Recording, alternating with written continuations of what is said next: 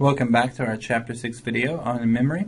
When we left off, we were talking about sensory memory and short-term memory, the first points of access to the information we want to use, to retrieve, to encode. And now we're going to look at that actual information storehouse called long-term memory. As far as most psychologists and neurologists can tell, this is a nearly infinite amount of space to store information. If short-term memory has 7 bits of possible information or access, some mathematical estimates put this in the quintillions of bits for long-term memory. Regardless of how we quantify it or look at it, long-term memory can hold just about everything we experience. Now, there's a lot of different types of memories that you can pull out of this brain of yours, and I'm going to put them into 2 types or 2 categories. First is called explicit memories, which your text also calls declarative memories. These are memories, information, sensations. All of this is the information you deliberately retrieve from your long-term memory stores. If I ask you to name all the presidents in order, that's explicit memory. If you tell me about what you did last Saturday, that's explicit memory. If you tell me the days of the week, that's explicit memory. Those are all pieces of information you're having to specifically retrieve. Examples might be episodic memories, those memories that happen directly to us. So when I said what happened to you last week, last weekend, all of the actions and sensations and experiences that you had personally, those are your episodic memories. They're autobiographical. The other example I mentioned was like trivia, knowledge, tell me the days of the week. Those are semantic memories. Again, both of these are examples of explicit or declarative memories. But episodic memories are those only you can experience. You can tell me what you did last weekend, but that's just a fact. Now it's just general knowledge, but I can't truly experience. I don't have those memories. That is episodic memory. Now, the other big category is implicit memories, sometimes called non-declarative memory.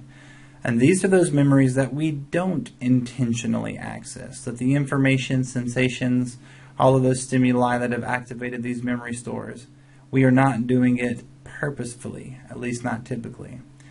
For example, if I ask you to throw that ball, if you're a ball player especially, you're going to pick up the ball and you throw it without really thinking about how throwing a ball works. If I ask you, do you use your left thumb or your right thumb to press the letter E when you're texting, most of us can't answer that until we just do it. We just put the phone in my hands and let's see. So they're almost these like automatic memories that show up on occasion. And I'll give you 3 examples of those.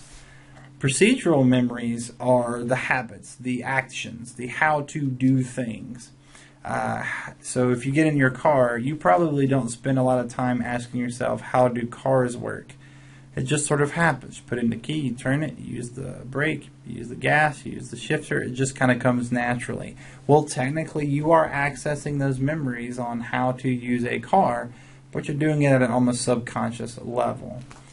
The same actually goes for classical conditioning, something that we talked about in the last chapter videos. Remember, classical conditioning is about learned associations, pairing things together. Well, when Pavlov rang the bell, the dogs didn't think to themselves, hey, the bell means food. I like food. I'm going to salivate. Instead, he rang the bell and immediately the salivation happened. Yes, that was the logic process that led the dogs there, but it was an almost subconscious or unconscious reaction.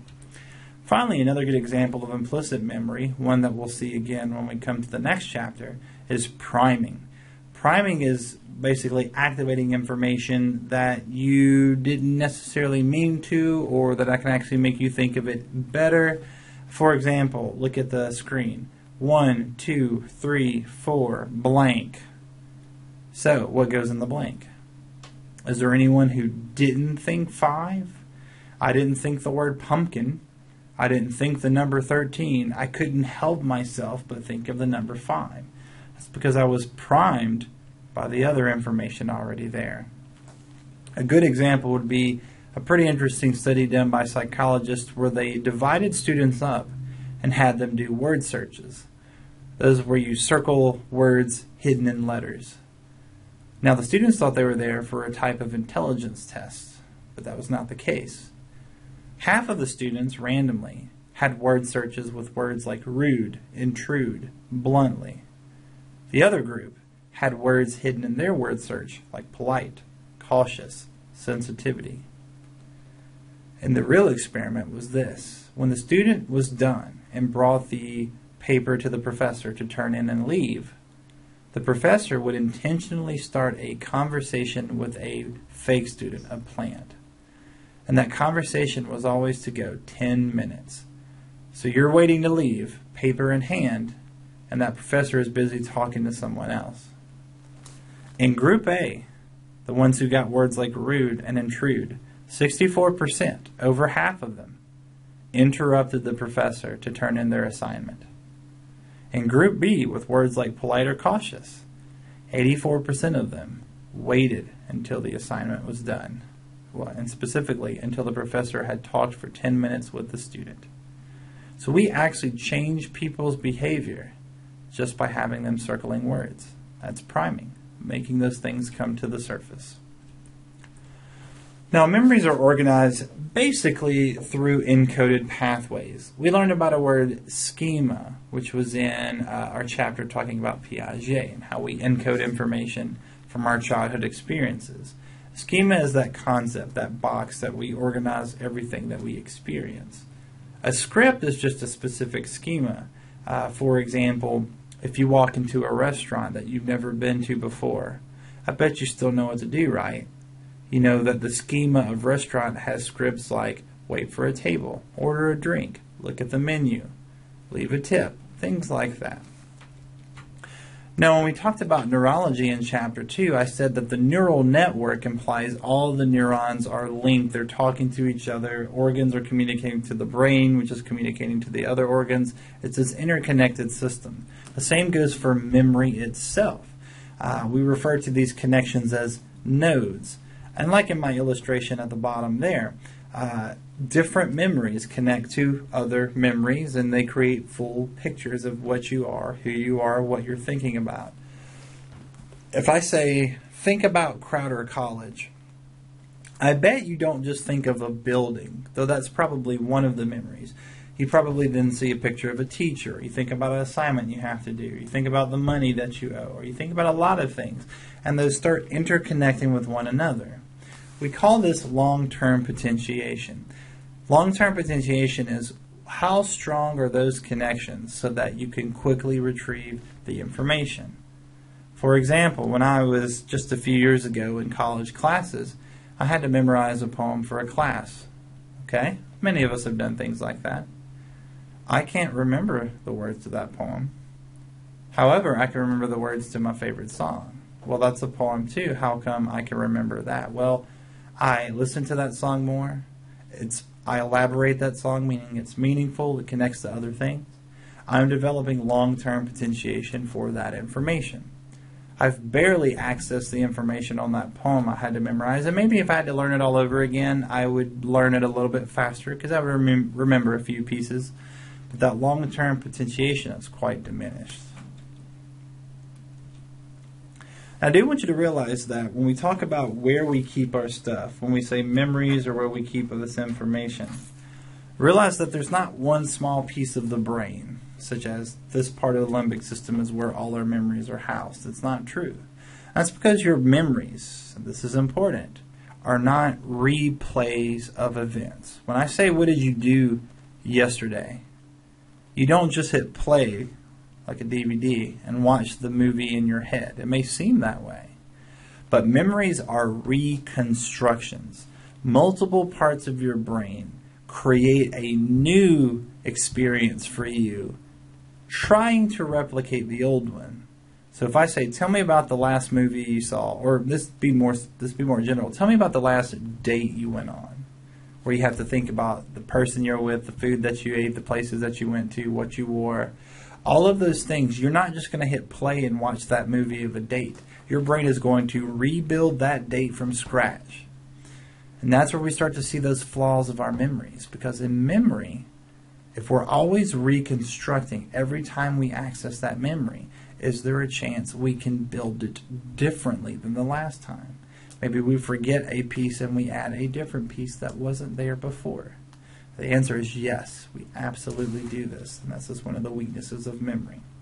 So let's look at retrieving information. And first of all, if you do think about, let's say, the last movie that you saw, like I said before, you might realize that you remember the beginning of that movie really well. You definitely remember how the movie ended, but the middle bits are kind of hazy.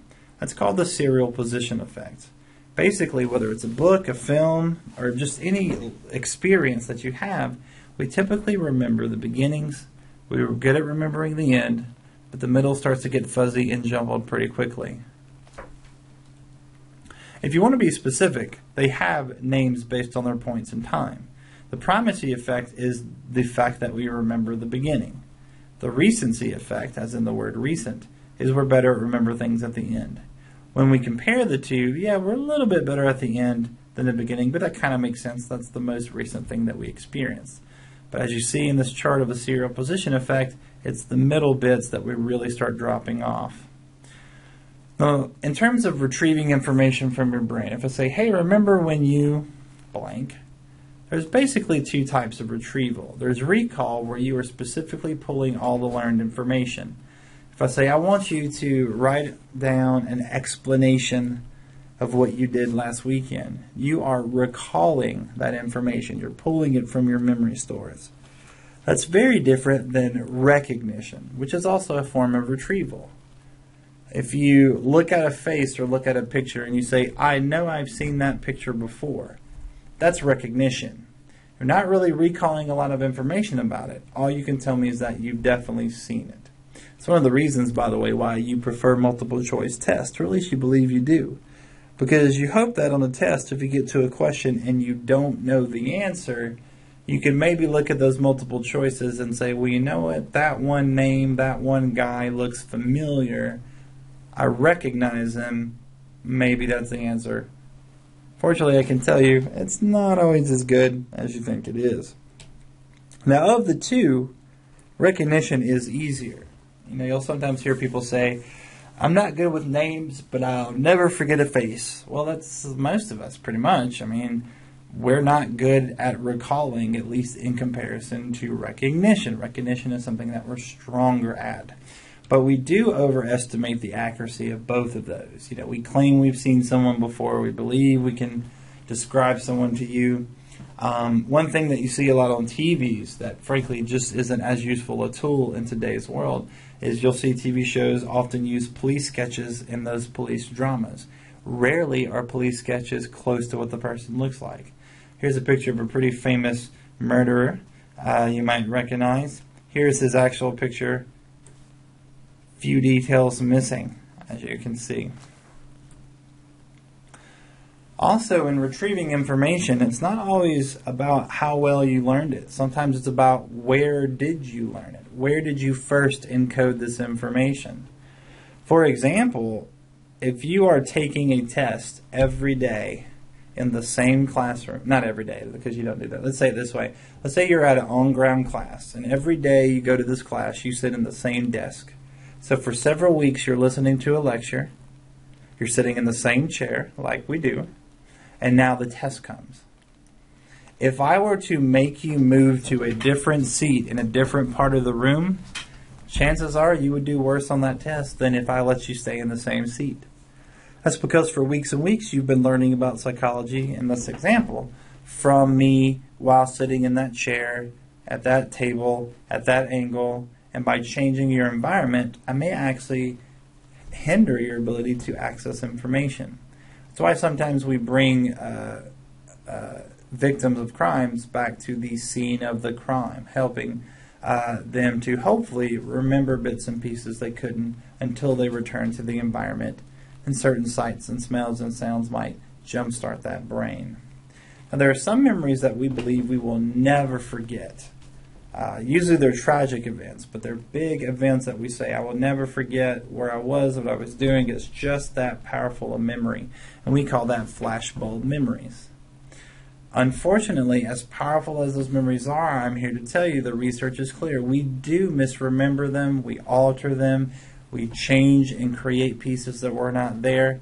I put in an example here, Challenger Shuttle, that your book made reference to as well.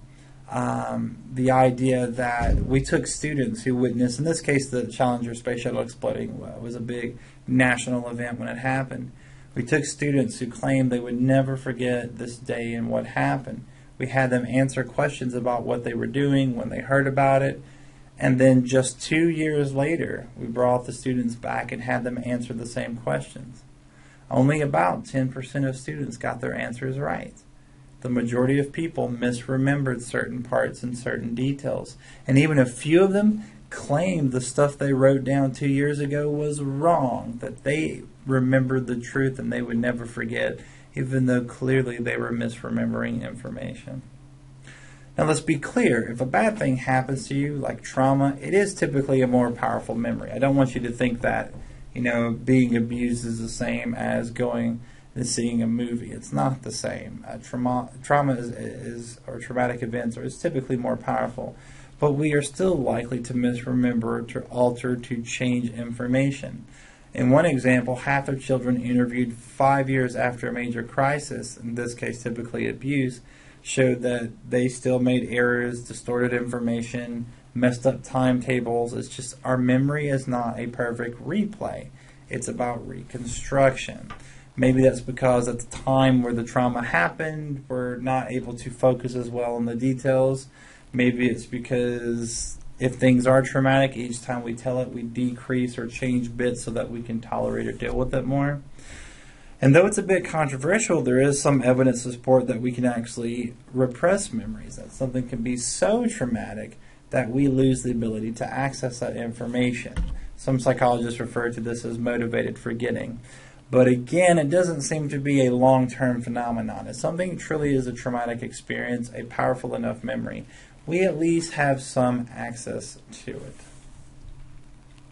And one last thing on memory retrieval, and that is I want you to realize, going back to sensory memory, going back to our perceptions, and certainly going back to this whole concept of reconstruction, you need to realize that your senses are limited and that your memories, by definition, then are limited as well. It does not mean you're not intelligent. It does not mean you're not observant. We must recognize the perceptual flaws because it can lead to very dangerous, unfortunate situations. We've heard stories about people being misidentified, going to prison, sometimes for decades, for stuff they did not do. It's a very real problem, a very real issue, and it boils down to no matter how certain we are of something, our perceptions are limited and our memory is limited. We've done an experiment, or several, but here's one I thought you might find interesting. We filmed a mugging and had it put up on TV, and then we showed them a police lineup and we said, callers, we want you to call in and identify the person that was in the mugging video to help us make our decision. 1,800 of 2,000 people, the vast majority of callers who called in on this TV program, got the mugger wrong. They picked the wrong person in this police lineup. 1 out of 3 people even got their ethnicity, their racial characteristics wrong. So if it was a Caucasian guy, they said Latino, or they said black, or they said something else. All right, and I'm not here to address things like racist individuals or liars. That's a subset, and that's something we can talk about in a different chapter. But even men and women who are absolutely certain they saw what they saw can be incorrect. Look at this white van. Several years ago, there was a man hiding in a car and shooting people with a rifle in Washington, D.C. Naturally, this is a pretty scary idea, a pretty scary event.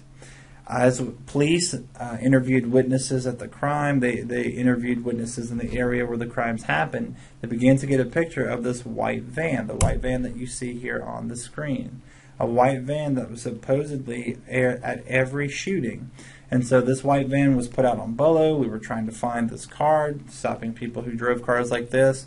Well, eventually we did catch the killer. In this case, it was 2 individuals, brothers, who were shooting strangers with a rifle. Here's the car that they were in. See a difference? Quite a bit. So why the white van? Who knows? Maybe some of the witnesses did see a white van and began to associate, well, vans are typically places you could hide because on TV shows. Maybe men and women didn't see any cars, but because they wanted to be part or they felt like they needed to participate, they tried to add details that made sense to their brain at the time. But in this moment, they're also incorrect. So pay attention to your memories, pay attention to your senses, and do realize they're not as perfect as we think.